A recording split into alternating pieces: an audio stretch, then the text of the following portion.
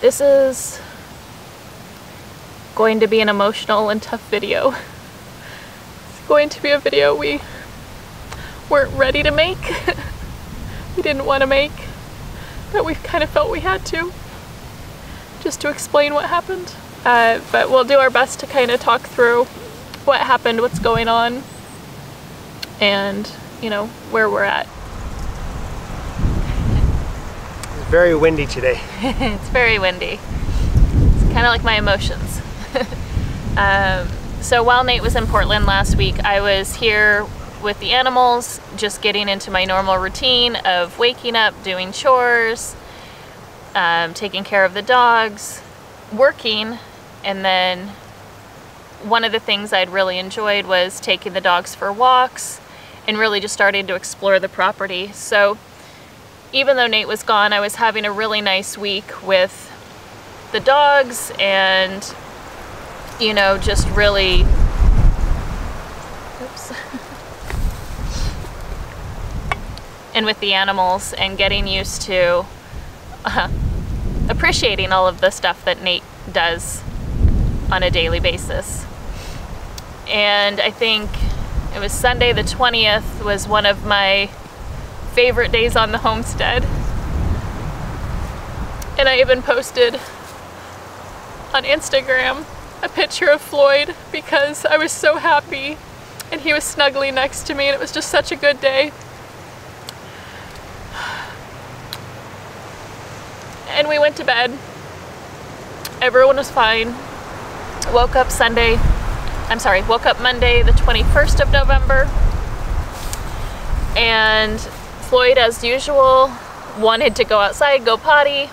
It's his favorite thing to do. Is first thing in the morning, he gets up and he wants to go outside really quick, and then he comes back in for his favorite thing, breakfast, and and his breakfast treat.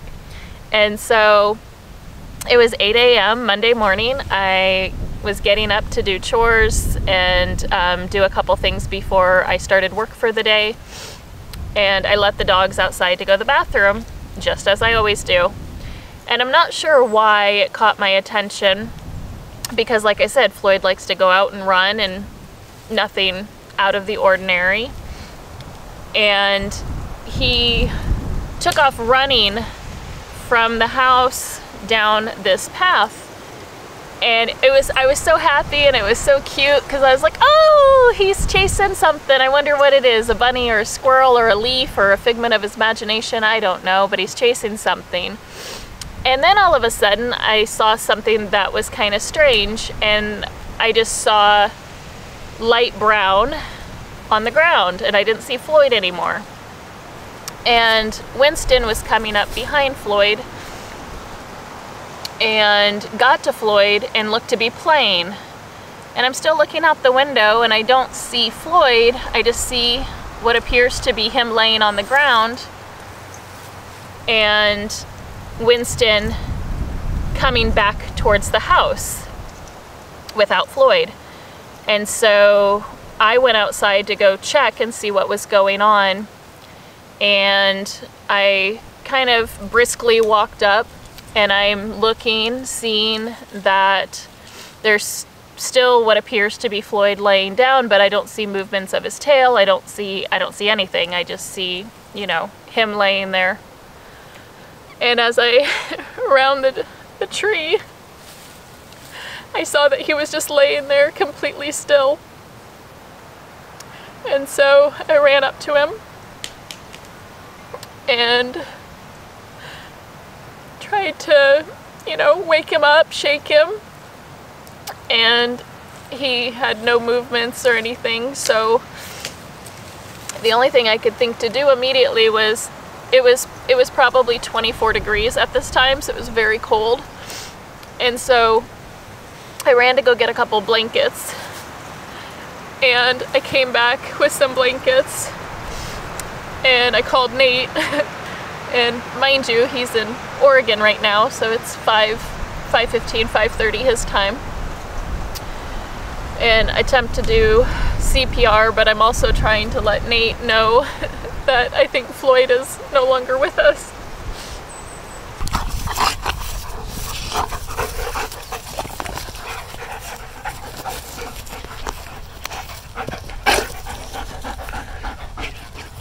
You go, Floyd. Here, Kinsley.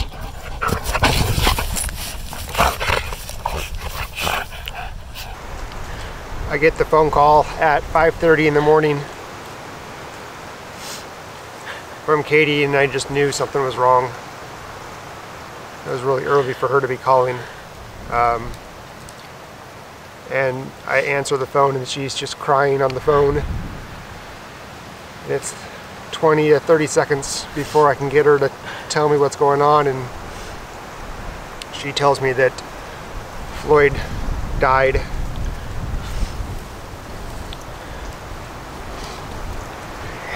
And that she's sitting there with him and there's no way for her to move him because he's 85 pounds. So long story short is I called the neighbor asking for her help, and she came down, and we were trying to decide what to do, and we really knew that it was going to be impossible for them to dig a grave for Floyd. Plus, we didn't know why. Right. Like, we didn't happened? know. We didn't know, and I really wanted to know what happened because it was just so instant and so sudden. So I called the vet, and I arranged for Floyd to be taken up there to do a necropsy. And so Katie and the neighbor, Rita, loaded Floyd into the back of Rita's car, and they drove him to the vet, and we took him just so we could hopefully get some answers, because Floyd was only 6 years old. And he seemed so healthy. Like there seemed to be nothing wrong other than the fact that he just ate everything. Like that's just Floyd. Yeah. But other than that, there were no symptoms, nothing that we knew of. No. So. And he wasn't showing any symptoms in the morning that he had eaten something. He was excited, he was happy, he had snuggled with me all night in bed. He, woke me up like, hey mom, I need to go potty. Like he normally does. Yep, nothing out of the ordinary. What? Whoa, what is this? What is this? What? What do you want? Is it this? Is that what you wanted? Is that what you want, Floyd? Did you want a treat? Several hours later, the vet that did the necropsy called me because he had my number and told me that Floyd's heart was enlarged. The left chamber, the wall of the left chamber was severely enlarged and hard, and it was about 1 inch thick with really thick hard muscle, and that the more than likely cause is that since his heart was not pumping enough blood because of its condition, that he was probably producing quite a bit of blood clots, and one just went into his brain and he died from a blood clot. Did you want a treat?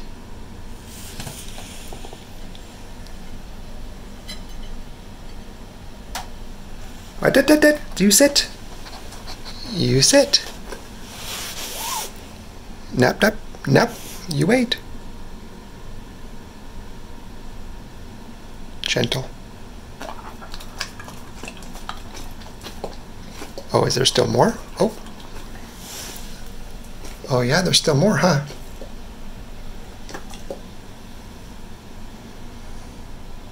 Did you need more?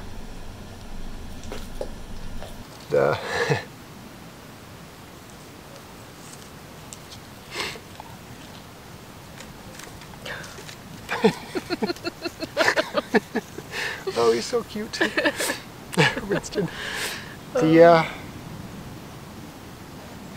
Knowing that it wasn't something that he suffered from,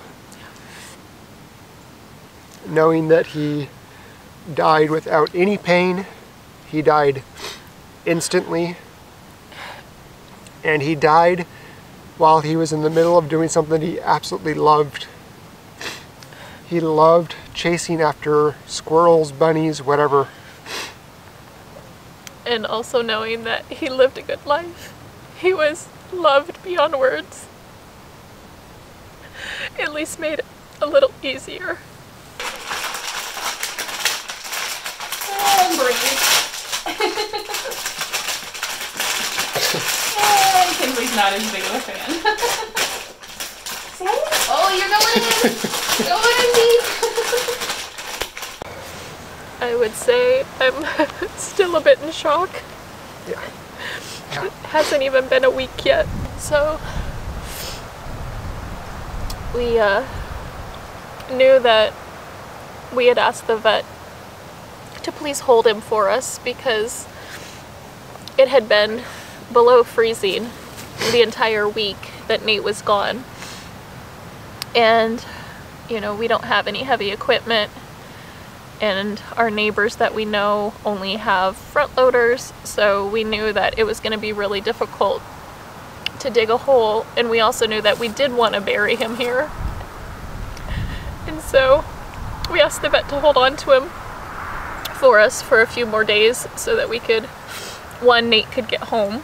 Yeah. Because again, Nate was gone and he still had 2 more days. 2 more full days before he was going to be flying back. And so, and he really wanted to be able to say goodbye as well. So on Wednesday night, Nate got home, and on Thursday we just decided to, since it was Thanksgiving and we had made plans with our friends, we decided to get off the homestead and just to try to get our minds off of it a little bit. And then Friday we came home and rented a mini excavator, and we dug a hole so that we could lay him in there. And then yesterday, Saturday, we picked him up from the vet and drove him back home. One last car ride.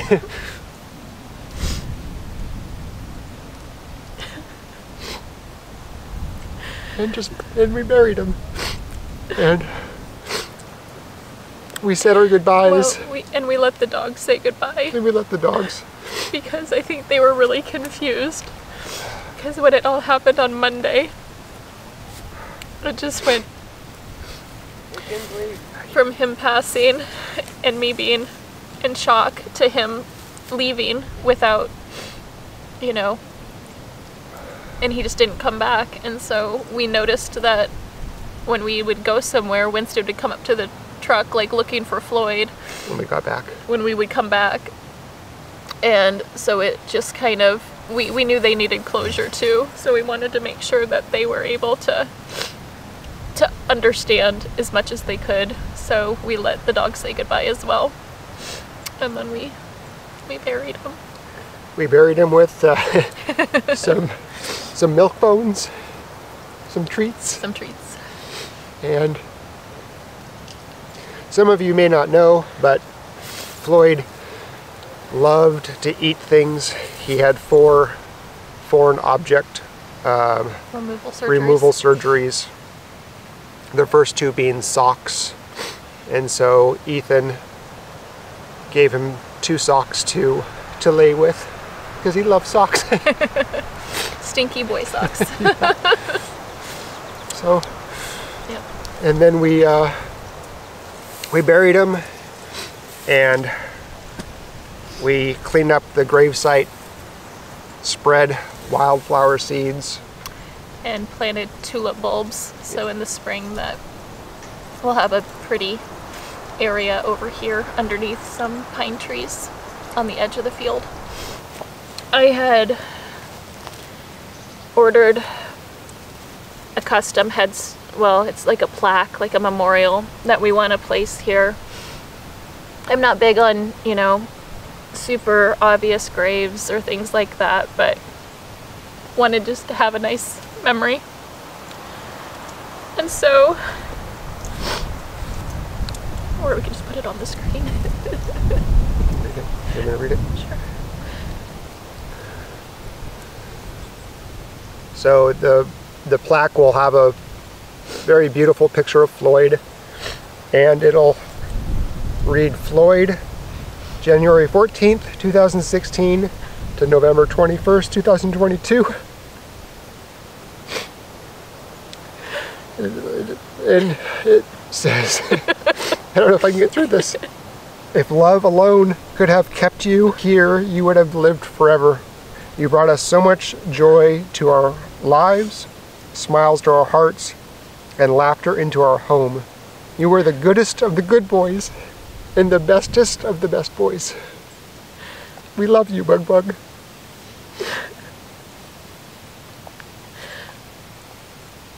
Oh man. So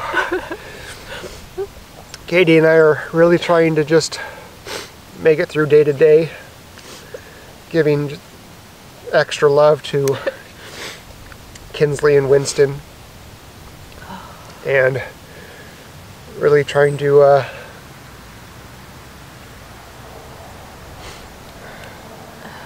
just remember the good stuff. Yeah, just know that boy was he was loved. He was loved. He had the best dog life a dog could have, and he brought us so much joy and happiness. And we're trying to get used to the homestead without him, because it's very different. We've never known it without him. It really has. And it really has changed the feel here. He brought a magic. He brought something really special, and it's hard to have that not here anymore. Yeah. We're grateful that we have Kinsley and Winston and the other animals, but it's still very hard, and we're still in shock and grieving quite a bit. So, but we wanted to let you guys all know, because it'll be very obvious as he's not in the photos and future videos. Videos rather. Yeah. And also why we kind of haven't posted in a while. Yeah. We've just really... It's been hard to pick up the camera and record. Just trying to stay in our emotions and letting the process happen and grieve how we need to. And remember and... Yeah. So... Alright. Well, that's it for this, and we'll be sure to show you how beautiful this area is when the wildflowers and the tulips come in. Yeah. And the memorial plaque and when everything's ready, but for now we're just happy that we have our boy home. Yeah. And we can come visit him whenever we want to. And he's been definitely comforting us. Yes. So he's been helping me in my sleep, because he was my little spoon almost every night for the last 6 years. So. And your couch buddy. My couch buddy. Kinsley's trying to fill those shoes, but they are giant shoes to fill. Giant paws to fill. Yep. So. Okay. With that, that's kind of all we wanted to share. We knew this was going to be a hard one, so we will, I don't know, we're just gonna process it as we need to process it, and appreciate, you know, your thoughts and prayers.